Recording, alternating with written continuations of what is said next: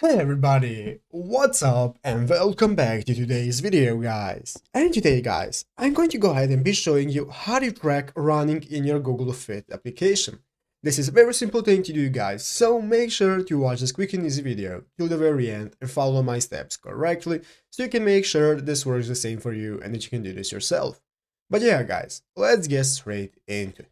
So guys, the first thing you want to do is go ahead and open up the official Google Fit application on your mobile phone if you haven't already. And after opening up Google Fit guys, go ahead and log into your Google account, after which you'll be greeted by this main page right here, which is the home page of the application. So guys, as you can see in the home page at the bottom of the screen, we can see all the sections and pages we can access, such as you can see we are currently in home. Here we can see our journal page where we can track our activities. Here is our browse section where we can see every option that we can track. And the last section is the profile section where we can manage our info and update it if needed.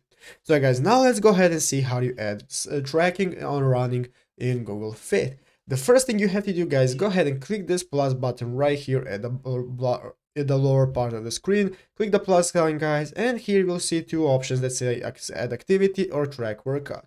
If you have already did your activity, you can click add activity and then tell the info how many miles you cycled and ran and so on. But if you're currently planning on doing the activity, then you want to click the plus button and click track workout. Click on track workout guys, and now we can select what we are tracking. As you can see, I'm currently tracking road biking, but we can go ahead and go down until we find the running option. So guys, let's go ahead and see where our running option is, and let's say we are doing some of these activities. You'll be able to find it, and here is running guys, and then we can click on start running and it will start tracking our run. But yeah guys, basically that is it, how to do it. So I hope this video was helpful. If it was, make sure to leave a like and subscribe to the channel. So guys, thank you for watching, take care and bye.